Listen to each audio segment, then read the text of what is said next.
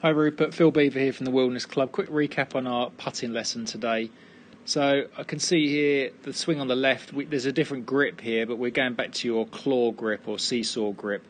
But we can see here as you take the club away, the very first move, that putter moves drastically inside that black line and quite a long backstroke for a short putt. And then on the way through, you're going to have to manipulate that, and you're going to see here as you come through to impact now, actually as you make contact, we can see the putter head is aiming left, but you're pulling across the ball, so you're going to hit it out of the toe of the putter, as we can see there. And look how left that putter finishes off this solid black line on the mat. Okay, so it's a bit manipulated. Rather than just going back and forth on a straight line, it goes two inside this way, two inside that way, and then you're trying to hold the face open on the way through, but it's all a little bit too late and things get a bit wonky from there. We can see the putter head comes through and then it really twists open again. So we did quite a lot of work on that, but then when we came to practice, or we spent probably 10 minutes on that, and then we came to hit some putts, as we can see here on the right. If I draw a line in line with your putter, try and draw that perfectly. Okay, that's not terrible. We can see here as you go to take the putter away, look, it goes still a little bit inside. And then once it's gone inside, Rupert, we can already see, look at where the face is pointing.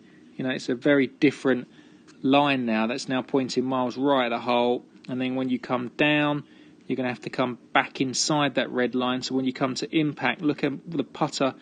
Again, now he's pointing in a different position. So we can now see that's pointing that way, the orange line. So the red line is set up.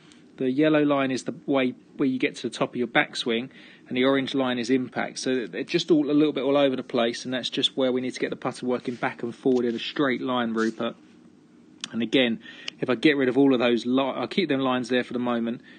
You can see the putter's going on that orange line, and even left of it, where we want to get that putter staying on that red line. It's a long way away from there. So work hard on that. And again, if we just have a look at impact, I'll get rid of these lines.